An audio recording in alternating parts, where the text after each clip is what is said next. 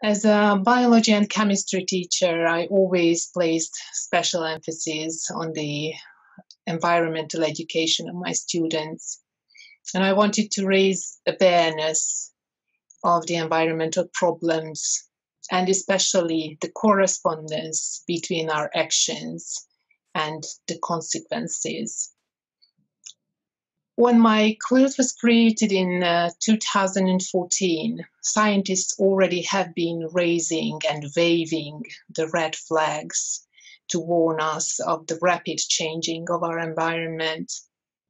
Now, this warning is even more severe with this pandemic telling us that we need to change. The idea of this quilt came from a dream. When I saw this beautiful woman, this beautiful lady, whose locks of hair represented the different corners and regions of the world. I gave these locks of hair different colors to represent our uniqueness and diversity.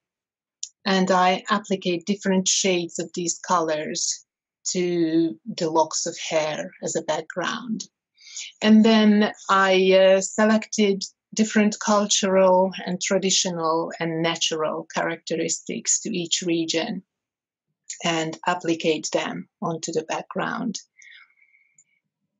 There is Japan and China on the right, and on top there is Middle East and South America, Australia, Africa, Europe, North America, Alaska, and India. And I emphasized Alaska a little more because of a personal experience. I spent 2 years in Alaska, and the first year I was there, it was so warm that the snow started to melt in the middle of the winter. Native people said it wasn't usual, and it was not right. That year was 1992, almost 30 years ago.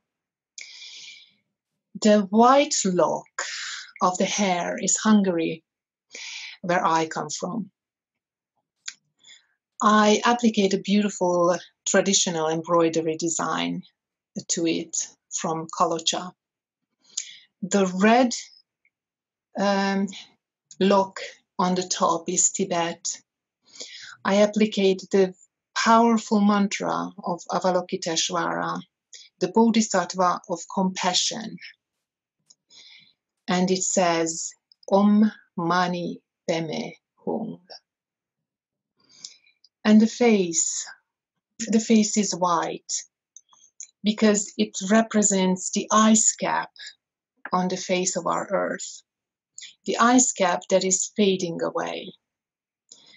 And I just hope this face will not disappear and our children can see her smiling too and call her Mother Earth their home too.